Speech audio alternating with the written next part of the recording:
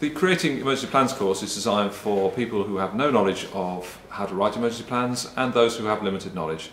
It's designed to take you from the point where the risk has identified the need for a plan through to the process of what is included in the plan, the scope, format, and thinking of who the end user will be once the plan is invoked.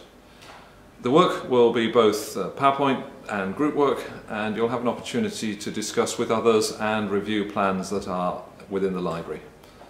I look forward to seeing you on the course.